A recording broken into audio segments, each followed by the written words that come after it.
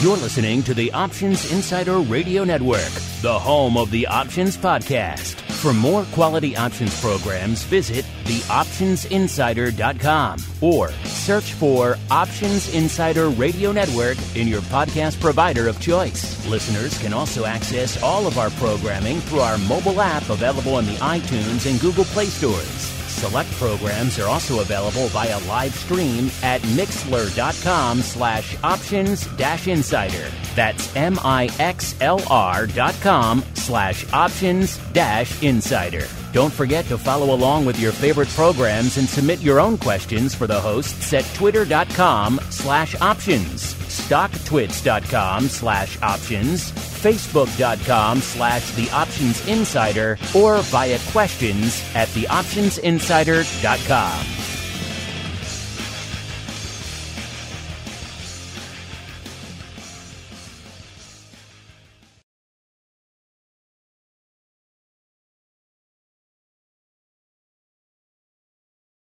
It is a dangerous world out there. Volatility is on the rise, and your clients' portfolios are under assault from a growing number of threats. Simple diversification is no longer enough to shield the assets under your protection. Registered investment advisors, financial planners, and asset managers need a new weapon in their war on risk.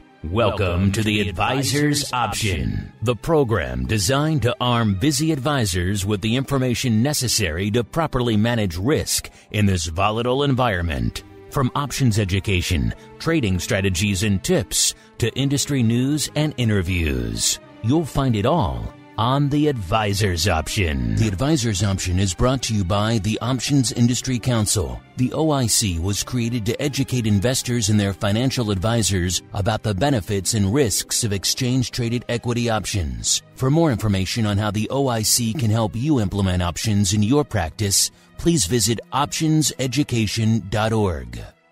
The Advisor's Option is also brought to you by Option Research and Technology Services.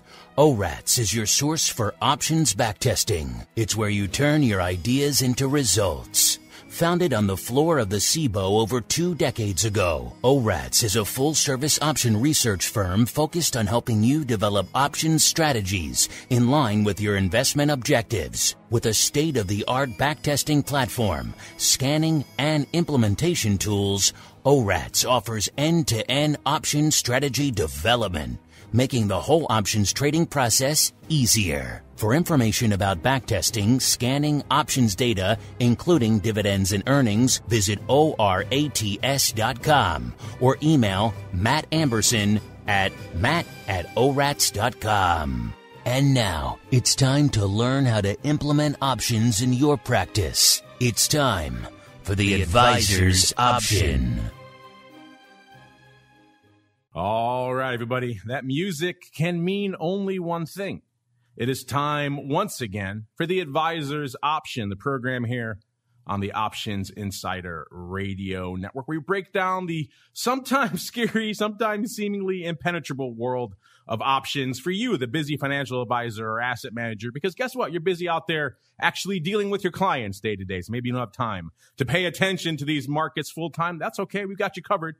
We'll do it for you here on the Advisor's Option. My name is Mark Longo from the OptionsInsider.com, as well as, of course, from the ever insightful, at least we hope so, Options Insider Radio Network. Reminding all of you out there, remember, wherever you get this content, there's so many new people joining the world of options these days. It really is important for them to have a place to turn, a lighthouse in these stormy market seas. So keep rating and reviewing this content wherever you get it. I saw it's up on Audible now. It's on pretty much every platform you could possibly think of, which, by the way, is a little intimidating to see your shows up there alongside the great classics of literature.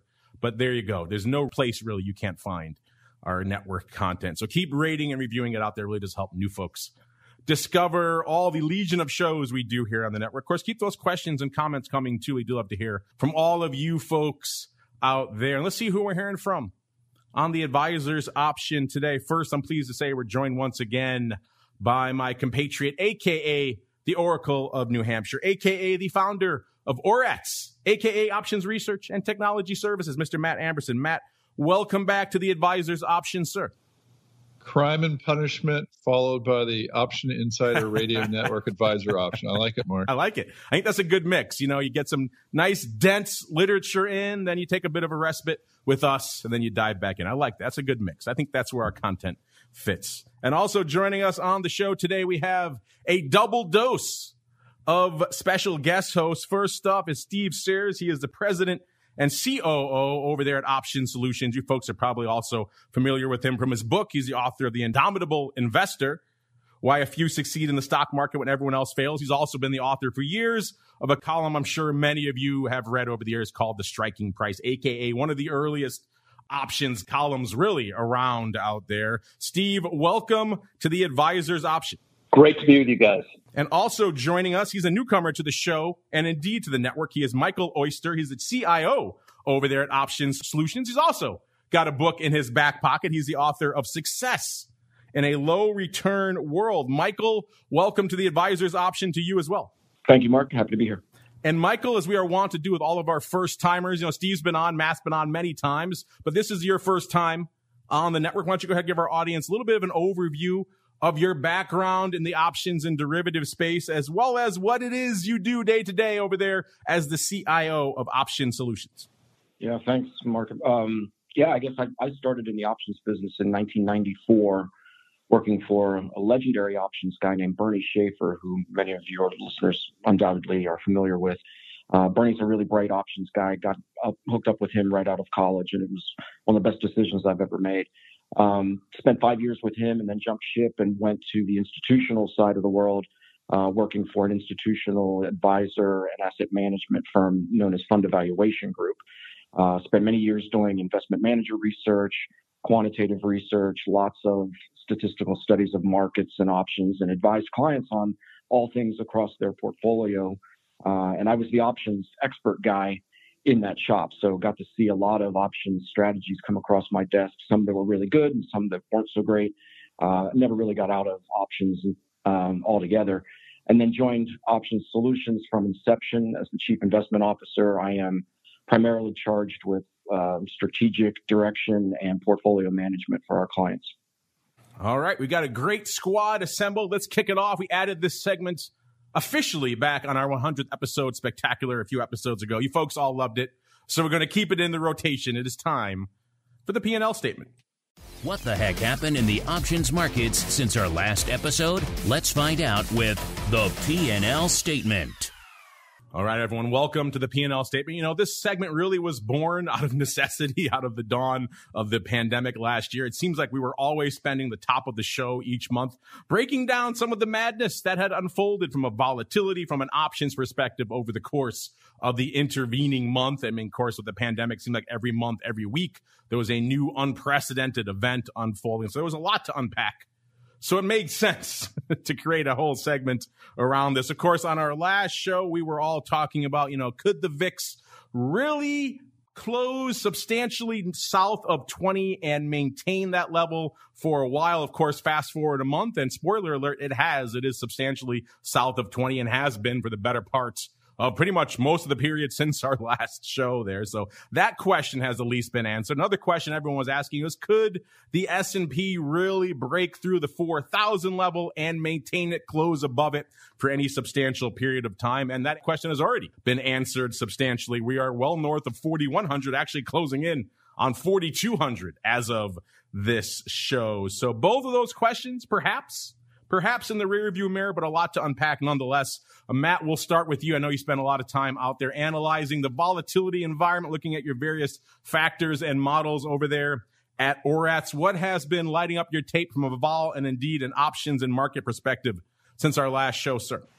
Well, thanks, Mark. And you know me, I like to look at those calls and see if they're still stratospheric, and they are. This Robinhood effect is still there, with especially with the components of the in ORATS we're able to look at the weighted average of many different components of the ETFs and the SPY and IWM, and it's still that has changed the skew market. It really has. We still got that high out of the money skew in there, even though that the number of calls have traded have come down a bit.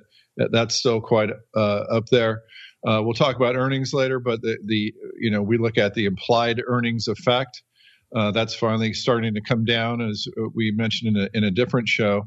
So it's been pumped up for so long, and investors in the straddles around earnings have not really gotten a return on their money, and now that's finally coming down. So those are the two biggest themes that I'm seeing right now, Mark.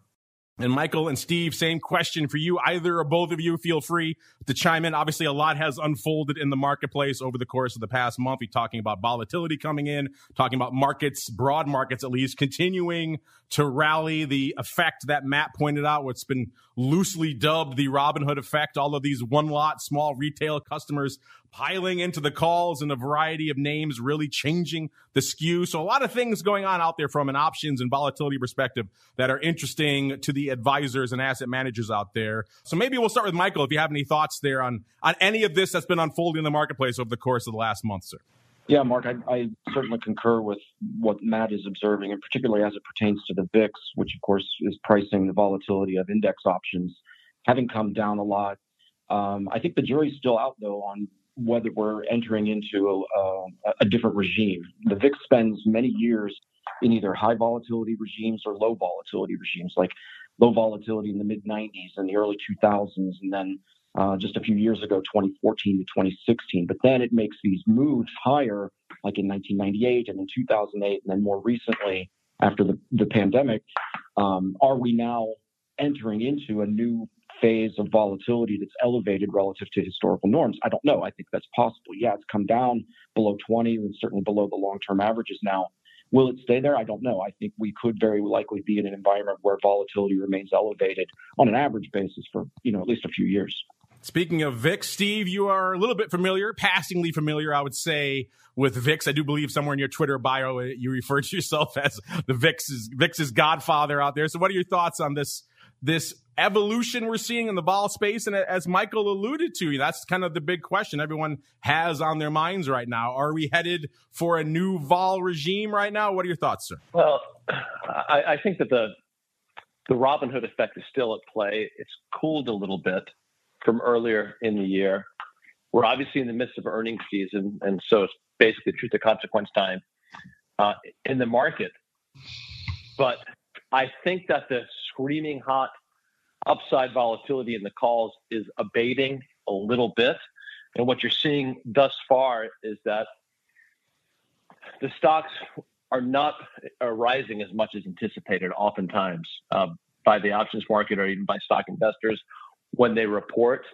And that's kind of pushing things around a little bit.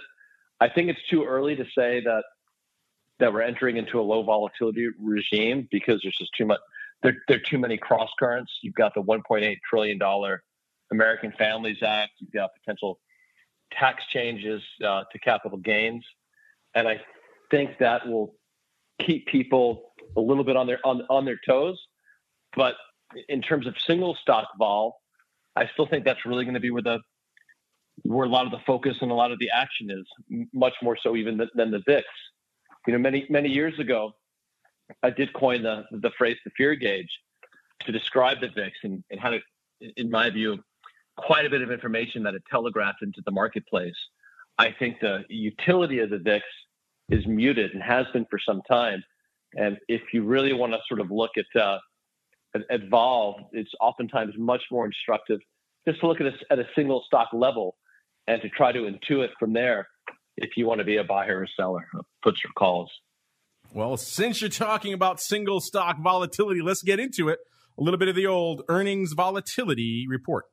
Earnings announcements can move markets, but what is the options market telling us about upcoming earnings events? Let's find out with the Earnings Volatility Report.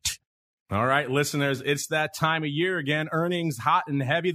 Spoiler alert, this may indeed be a season where it actually drives a little volatility, may actually move things a little bit out there. Pretty much the discussion Matt and I have had for the better part of a year now going into every earnings season. Is this the one? Is this the cycle where people are going to start paying attention to earnings again, that guidance and announcements will actually matter, and they will move stocks materially as a result. Because pretty much every cycle we've processed, and you can go to theoptionsinsider.com, click on that options news and articles tab, go back to all of the old reports for every cycle over the course of the past year. If you want to see the data for yourselves, pretty much every cycle has woefully, dramatically underperformed from an earnings vol perspective, usually on the order of 50 to 70%.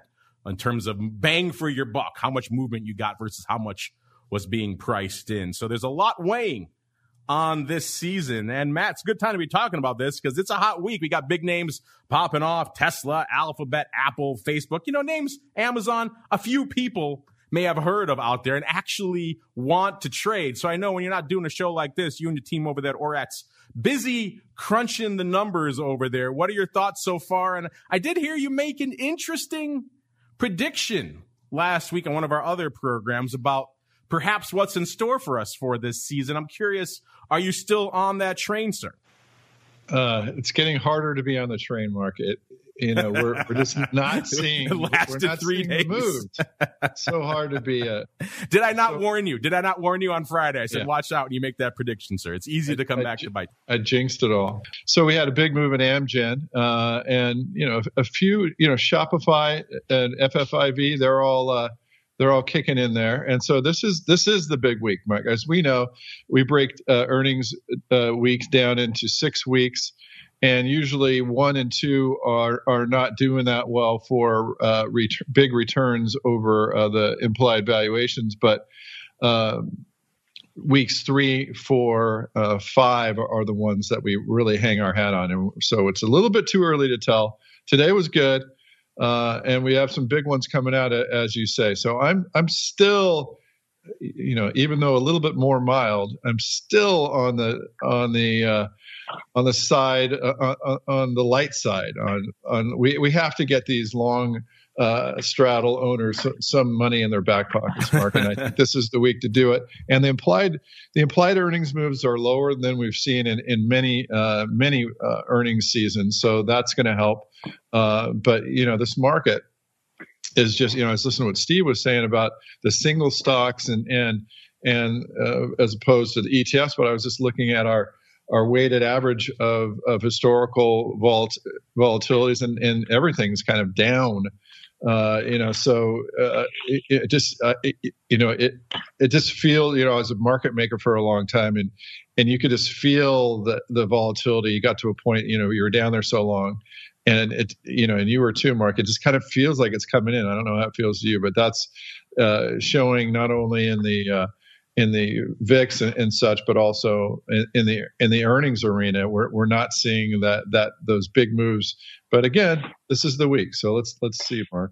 This is the big week. I was impressed last week when you went on that limb and made that early prediction. I've been burned making that same prediction a few times over the course of the past year, so I've backed off myself on diving into those. This is it. This is the one, because it seemed like last cycle might have been shaping up that way as well, and then it deeply disappointed everyone involved. But we'll see. You're right. This is a big week. We'll know for sure. A lot of the FANGs reporting this week. They're, of course, big drivers of vol, big drivers of the market. So I think they will give us some indication of what to expect going further. And, of course, Steve and Michael, you guys were just talking about the impact of single name vol and how perhaps single name vol may be more relevant, have a little bit more data and more signal to it rather than noise versus the VIX. I'm curious, for either of you two, have you been paying attention to earnings season, and is earnings volatility something that factors into your analysis over there at Option Solutions?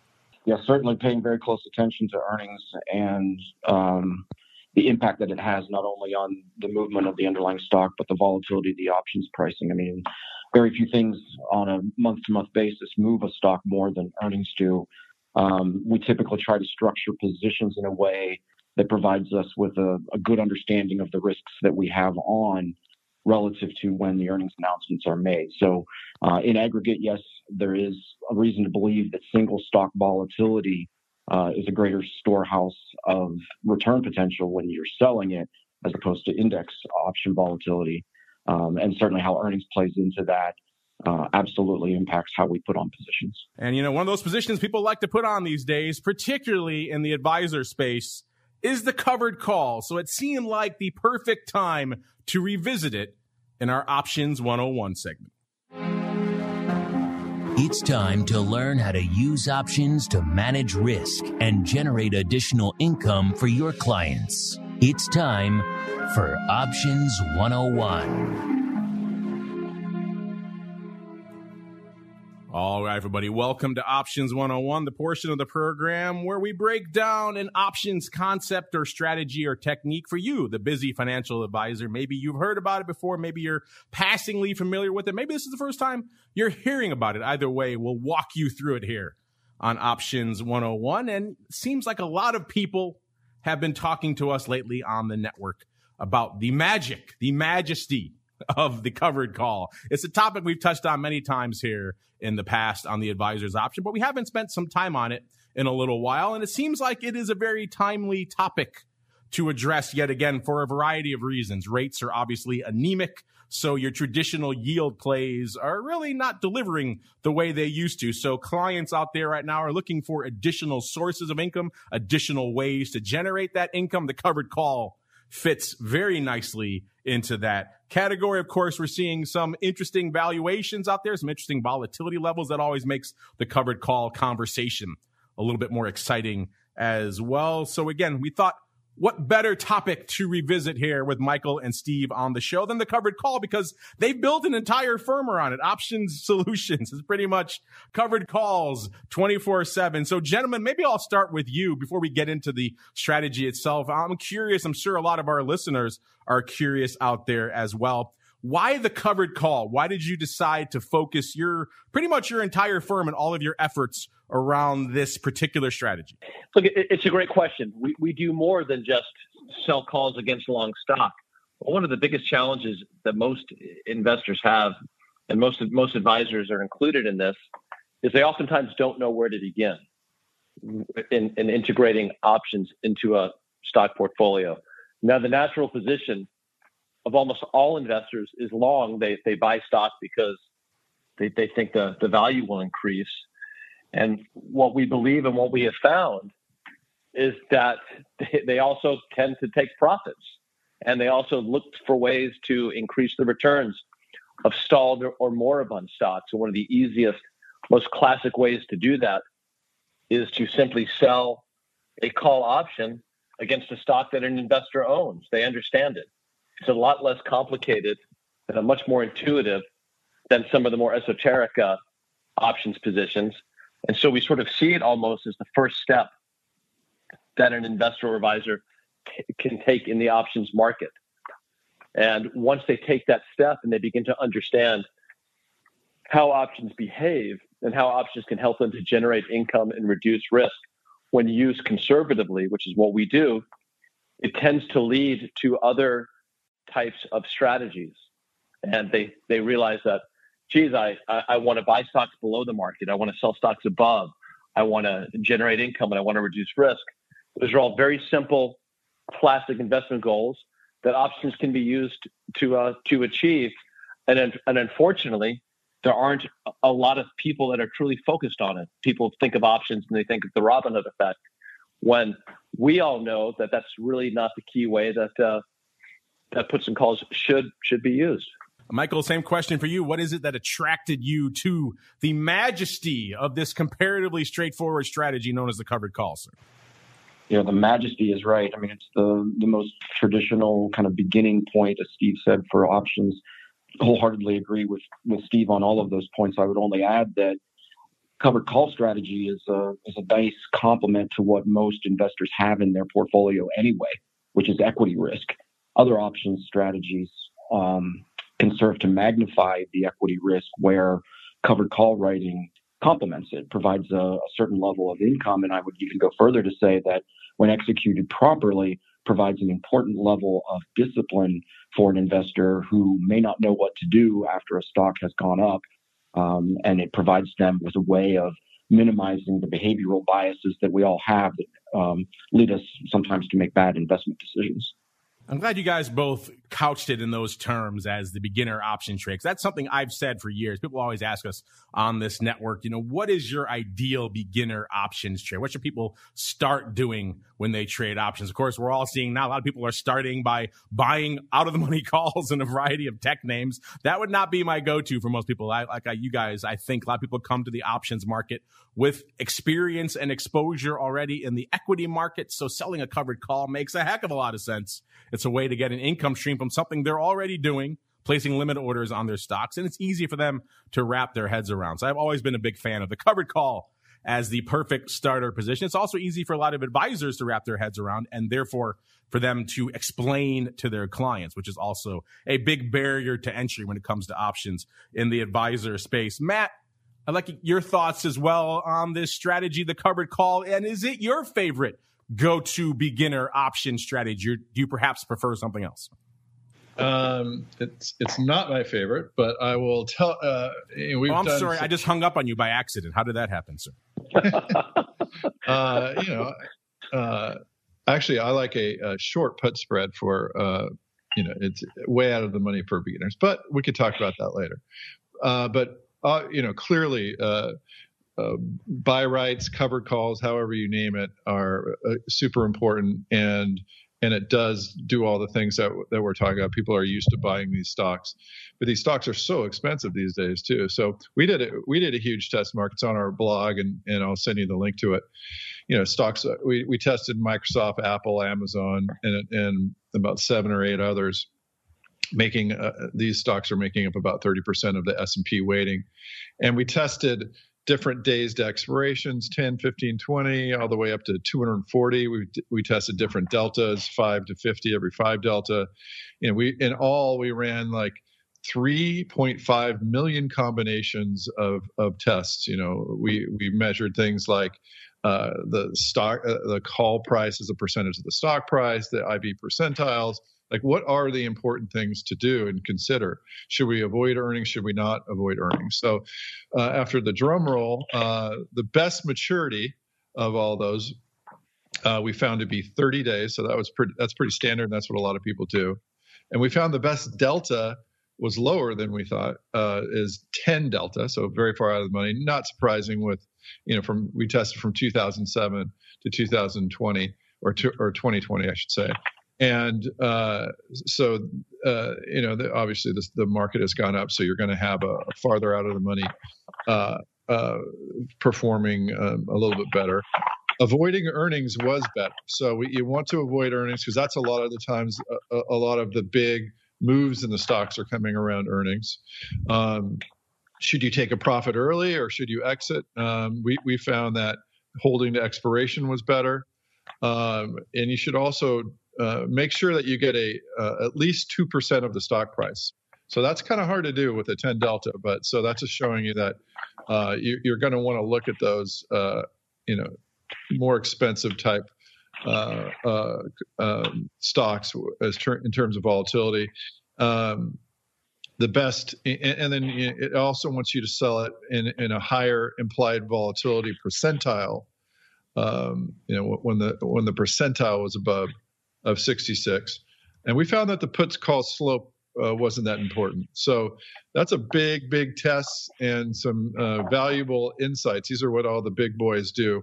We represent a bunch of pension funds and banks and such, but we put this out there. I think it's on your site, it's on our site. So that's how we think about cover calls, Mark.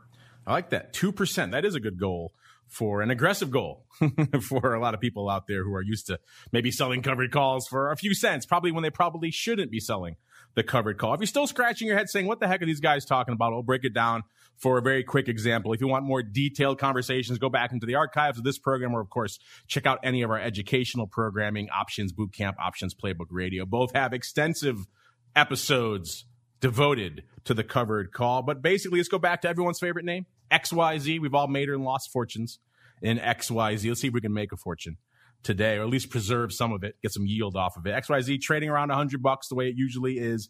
Let's say you're long 1,000 shares, and let's say 70. You're looking pretty good.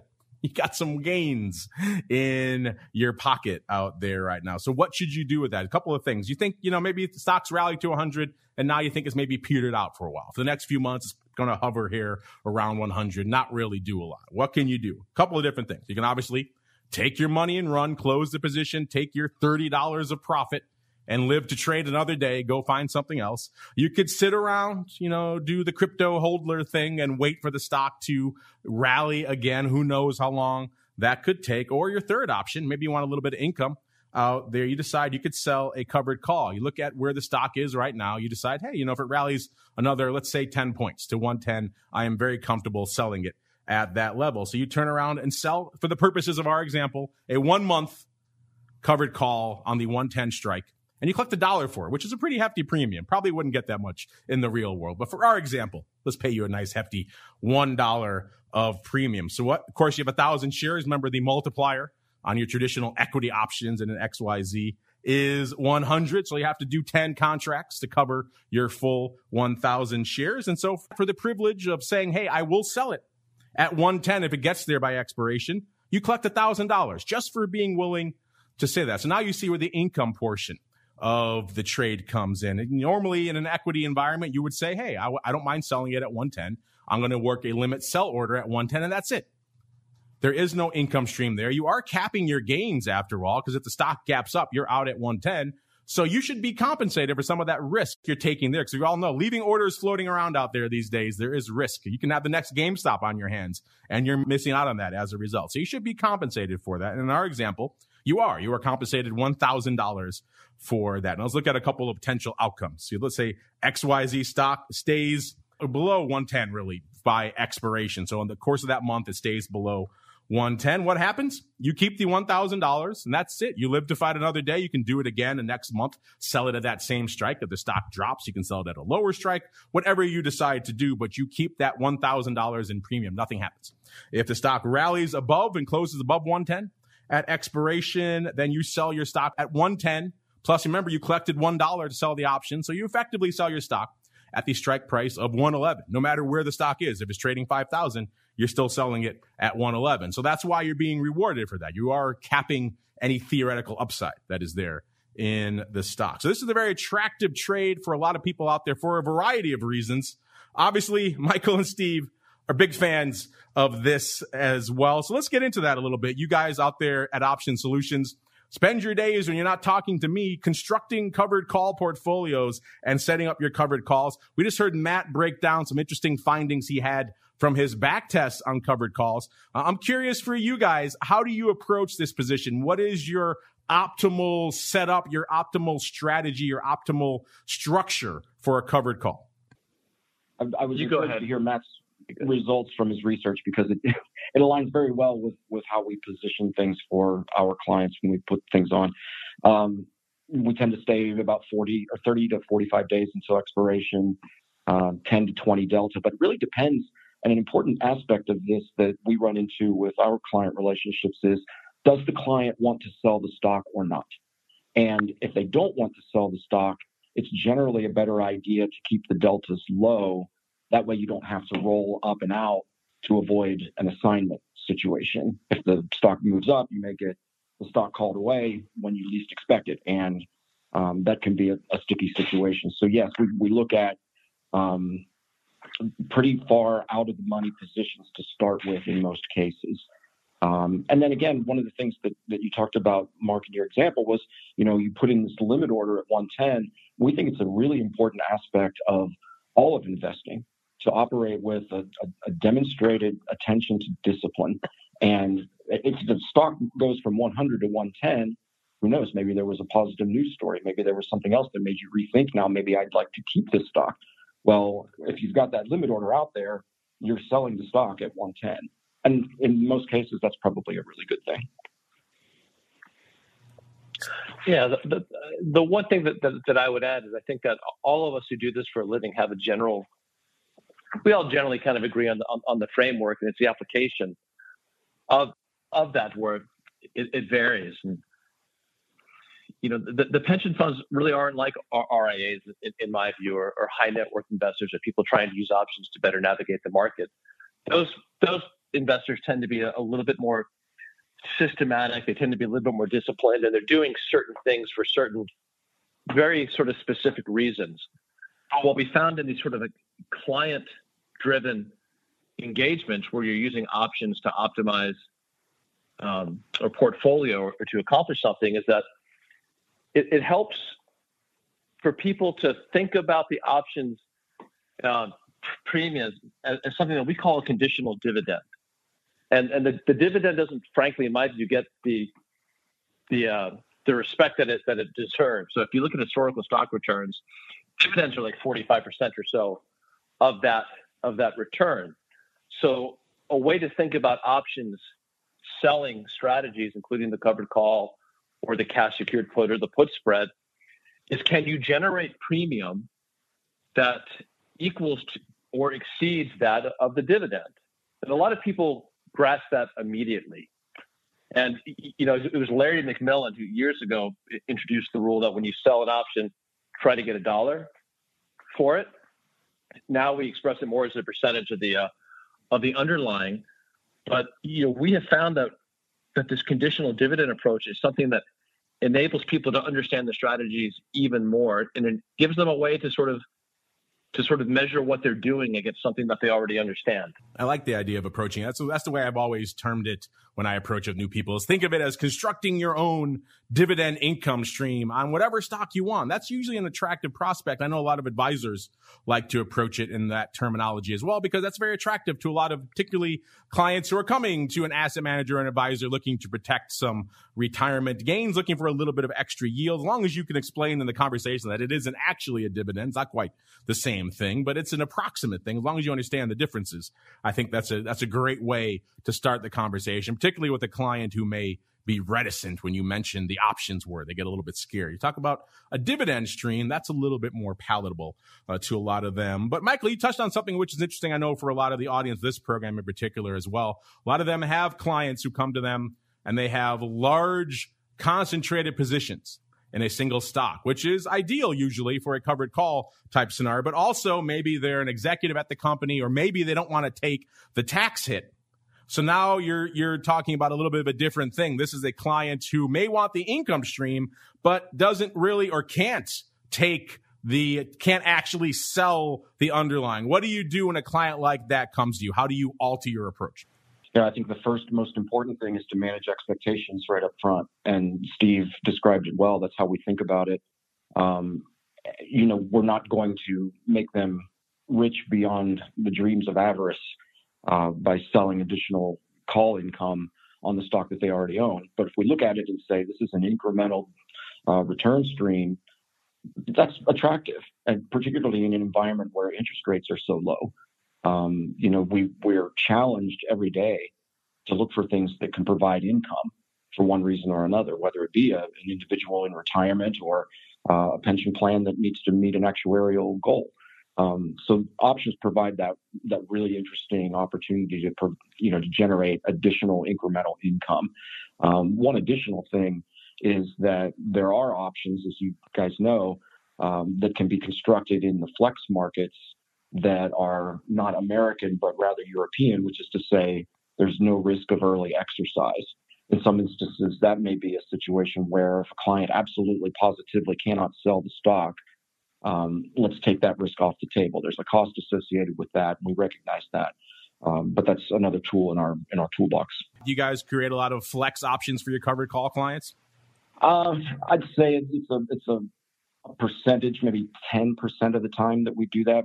We try to avoid it again because, as you might imagine, there's a haircut associated with selling those options. You're taking away the right that the option owner would have to exercise that option before expiration.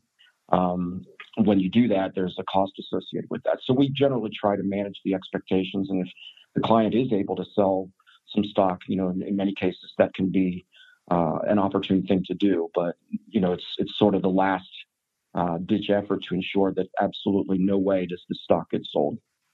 Well, Matt, we got to spend hours talking about the myriad different permutations of the covered call, but I kind of want to just revisit it right now because I know this is a strategy that is indeed on the tips of the tongues of many people out there right now. So before we wrap up, any final thoughts you may have on the pros and or cons of the covered call, as well as, we touched on in the past, didn't get a chance to really get into them here, but the many different upgrades or tweaks you could do to the covered call. We're talking about the collar, which I've said many times is kind of the holy grail position for many advisors out there. Or you may be selling a covered call vertical as opposed to just a call, or as our friend Brian over there on Options Playbook Radio likes to do, the fig leaf, which is doing a stock substitution, then selling a quasi-covered call against it. There's a lot of different ways you could play with your covered call. So any thoughts on those tweaks as well, sir?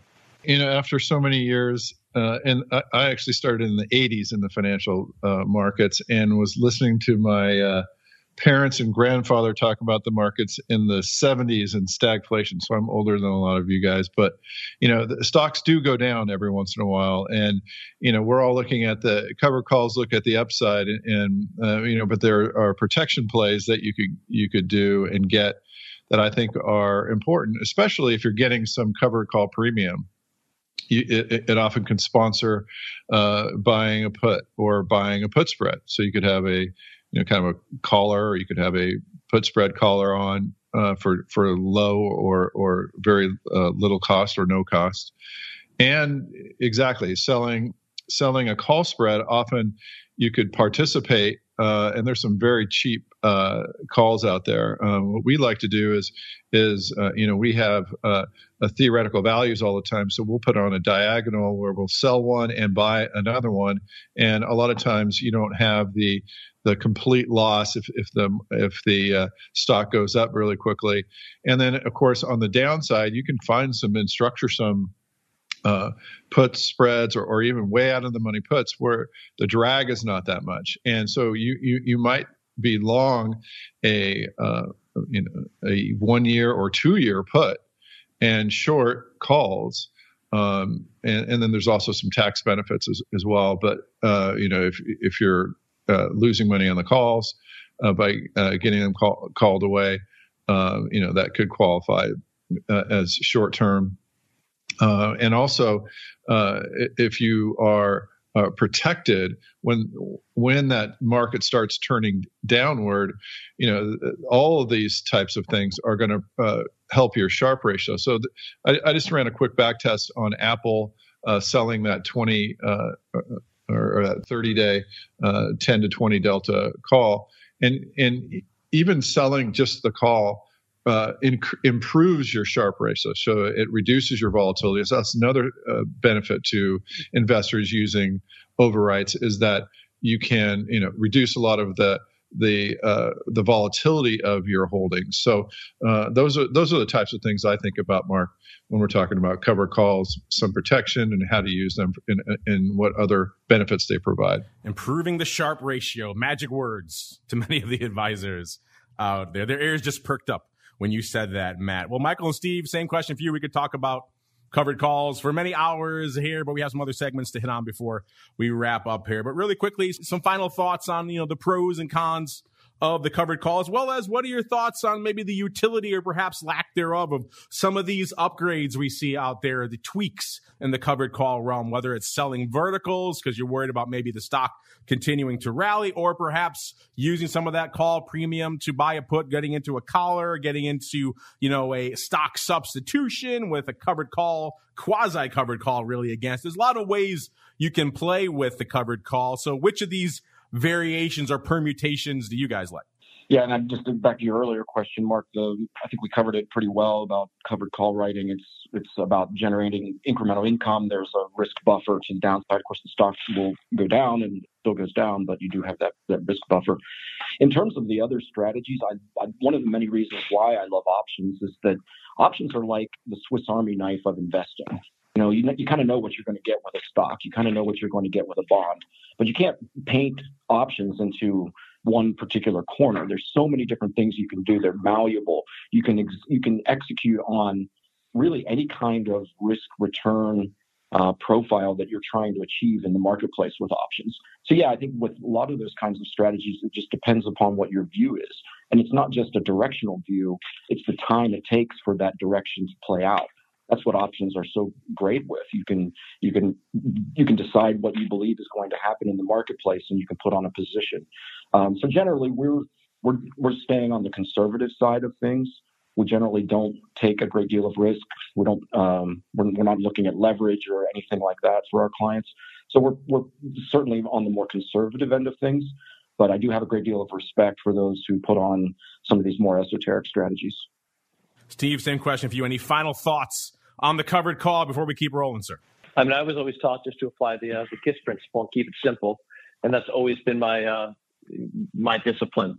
And I think when you do keep it simple and you keep it conservative and grounded, the outcomes tend to be pretty good. If you get a little funkier, it's intellectually attractive to all of us. Everyone sort of likes the excitement and the complications that come along with it. But I'm not sure over time if they really do any better than just simply sometimes selling a call and selling a put. All right, now it's time for us to keep moving into our next segment. It is time to get the buzz. Busy financial advisors and asset managers don't have time to follow the latest developments from the world of options. So we do it for you. It's time to get the buzz.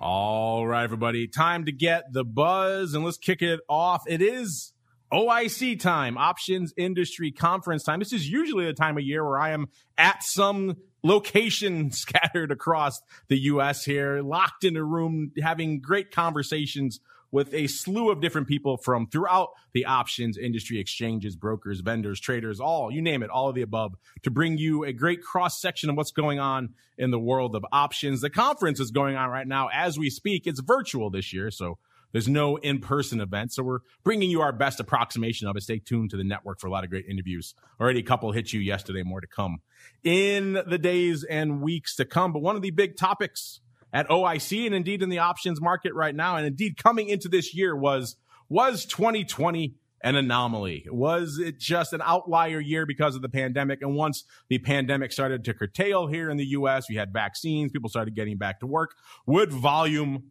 fall off? Well, so far, at least, numbers seem to be saying no. We have the numbers now for March. We're close to have the numbers for April. March, the busiest options month in the history of the options market. 904 million contracts coming out of our friends over there at OCC. It's up nearly 35% from an already busy March of 2020. Again, it's the highest volume month in the history of the options business. In fact, if you look at this year so far, you have March is number 1, January is number 2 for all-time records, and February is number 3. I believe December is even number 4. So you're talking about a nice, almost straight linear progression throughout the end of last year into this year of options volume continuing to explode. So the million-dollar question now is what's going on? Is this the beginning of a new trend, that this is kind of the new normal from an options perspective? Can this party continue? We're also seeing some interesting data coming out of places like Bloomberg showing what Matt was talking about earlier with this,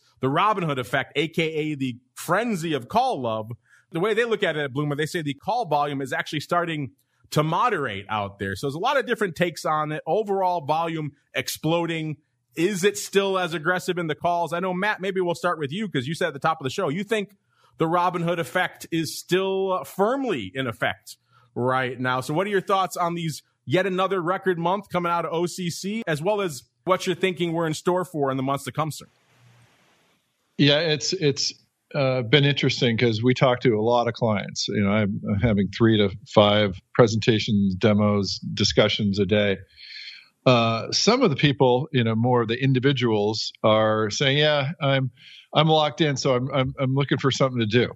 I've had a couple of those conversations, so it's pretty funny. So I'm sure it's out there where, and once the lockdowns end, we're going to have fewer of those YOLO traders and calls. But you know, I think that you know, a lot of this trading, you know, people are learning about options, and as we found in the Cirilli study a year or two back, Mark, when people start to understand trading by trading in their personal accounts, they bring it to their firms and make businesses and such around it. And we support a lot of firms making platforms and I'm getting a lot more student interest. So there's something that, what you're doing here at Option Insider, OCC, Option Solutions, has really been neat to meet Option Solutions. And is it Bill Speth? Is he over there too? Wow, you guys have everybody. So I think everyone's work coupled together is just making options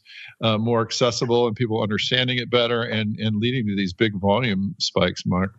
Yeah, rising tide certainly does lift all boats. Michael and Steve, you've both been around the option space for a while. What are your thoughts on these continued records coming out of OCC from an overall volume perspective, as well as what are your thoughts on whether this party can continue? Maybe, Steve, we'll start with you. I think the party definitely can't continue. If you go back all the way back to 2000, if 1 million contracts traded amongst the 5 markets back then, it was a huge day. Now the volumes are surging. And I think something that has happened over the past decade that's been extremely important. Investors have realized that volatility is something that you can and should manage. And oftentimes the best way to do that is simply with puts and calls.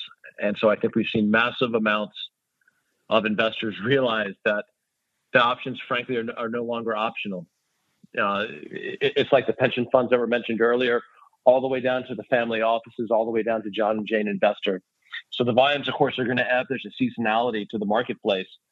But I think going forward, you're going to see them continue to get bigger and bigger and bigger, especially as people realize that the old 60-40 way of reducing risk in portfolios just simply doesn't work the same way that it once did. Michael, same question for you, sir. Can the party continue here in 2021, sir? Yeah, absolutely. I can't add anything to that. That was too good.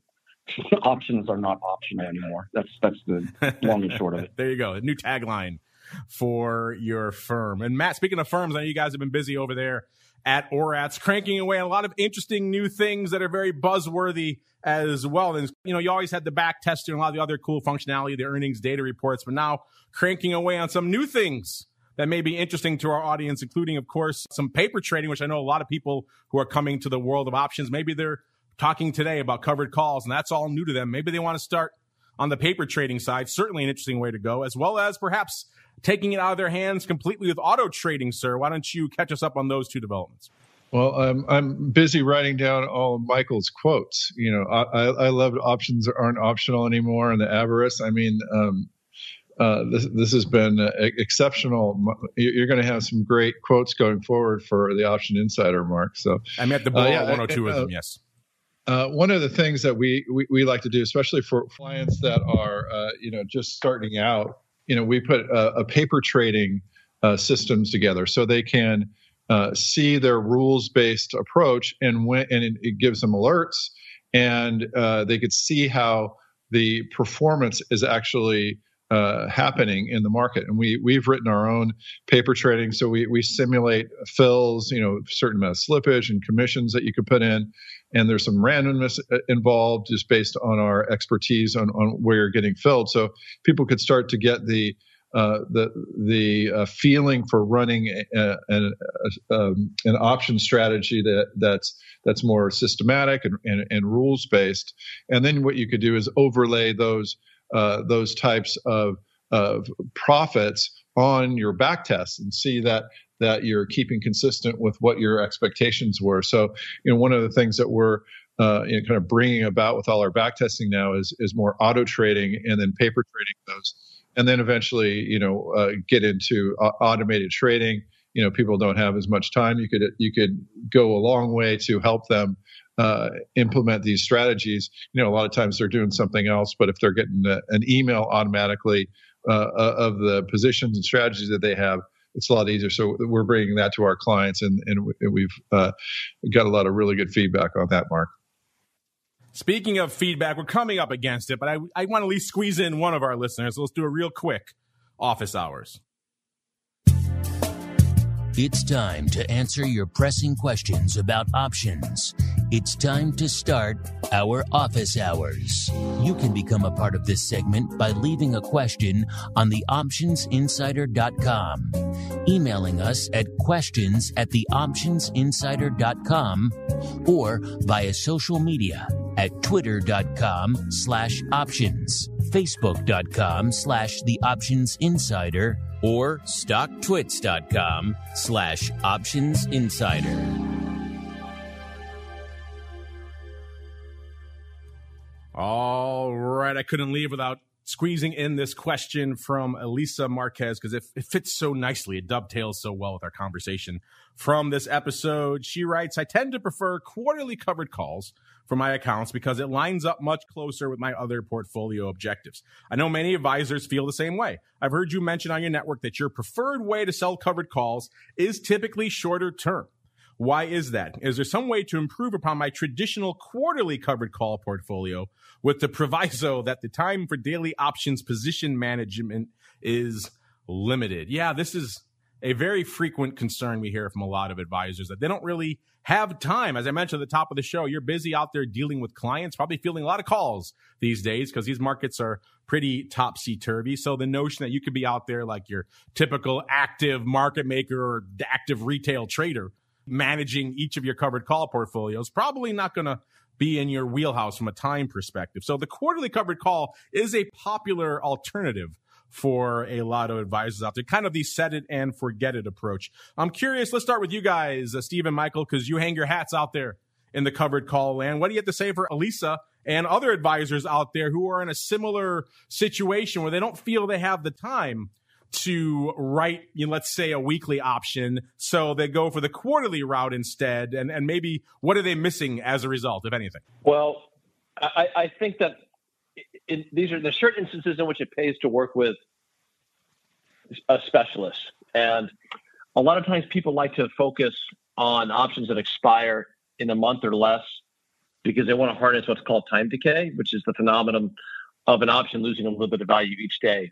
There have been a number of studies that have been done over the years that show that selling shorter dated options produces a higher income than selling a 3-month option. Historically, the 3-month expiration was known as the buy right market or the covered call market, and that's changed in the past 10 years or so as weeklies have become increasingly popular. So if you look at the options market, which has roughly 4,000 different options classes, the vast majority of options liquidity is now focused within the front month, or 30 days out. That is kind of the factor we're seeing out there. That's why we have traditionally in the past recommended nearer dated covered calls, because of that factor you just mentioned. Of course, maximizing your theta, aka your time decay. You want to capture as much of it as possible in an option writing strategy like this, and the covered call 3 months out doesn't really maximize that theta. Matt, any thoughts here for Elisa and all the other advisors out there who are probably in a similar boat saying, yeah, I don't have that much time, so I write it once a quarter, and that's kind of it. Set it and forget it for me. Well, she asked why we do this, and it's merely just, well, that's what tests the best. And as Steve says, that you have the optimal time for that theta is generally shorter than a quarterly. And, she's saying that she doesn't have that much time, but you have, companies like Option Solutions that could help out. And you have, my firm that could give automated alerts. And so, that might help that, because you want to be selling options and performing option strategies that make sense just on their face rather than how much time you have. But, of course, it's all important. But, you want to try to overcome that with technology or with a service provider if possible, Mark.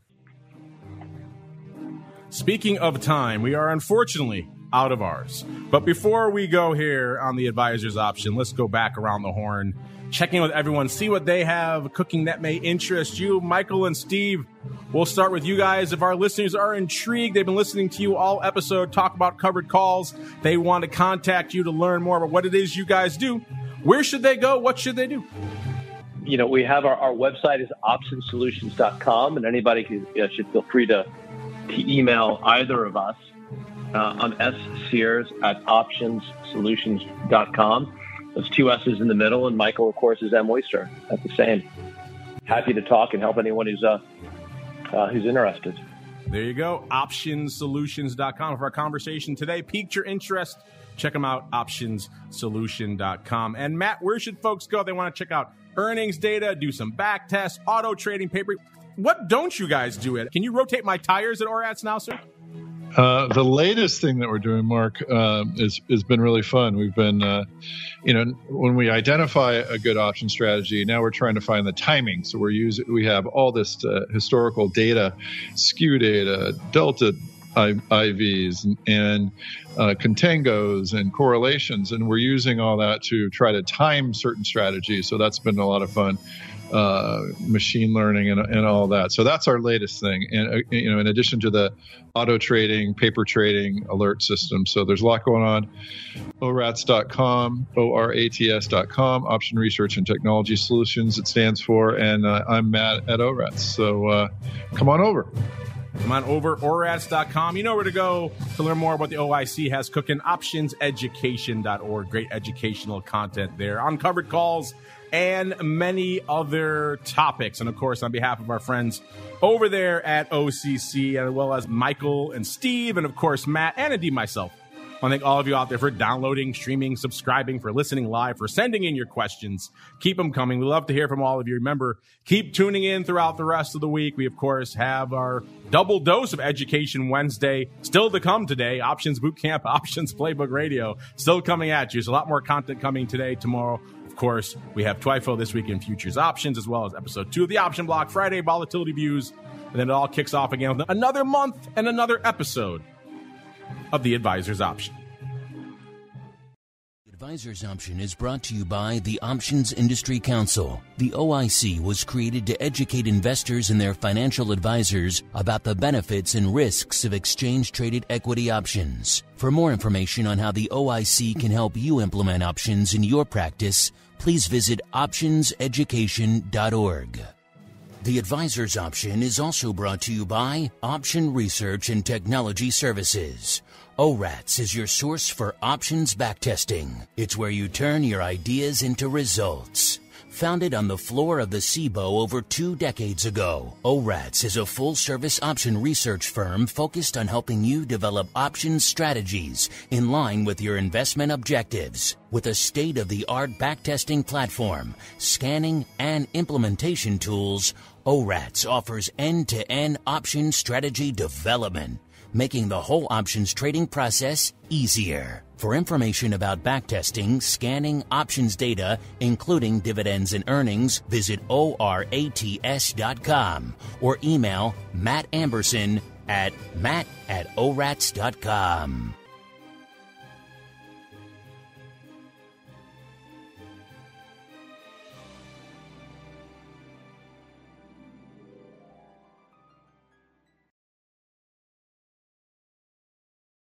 You're listening to the Options Insider Radio Network, the home of the Options Podcast. For more quality options programs, visit theoptionsinsider.com or search for Options Insider Radio Network in your podcast provider of choice. Listeners can also access all of our programming through our mobile app available in the iTunes and Google Play stores. Select programs are also available via live stream at mixlr.com/options-insider. That's mixlr.com/options-insider. Don't forget to follow along with your favorite programs and submit your own questions for the hosts at twitter.com/options, stocktwits.com/options, facebook.com/theoptionsinsider, or via questions at theoptionsinsider.com.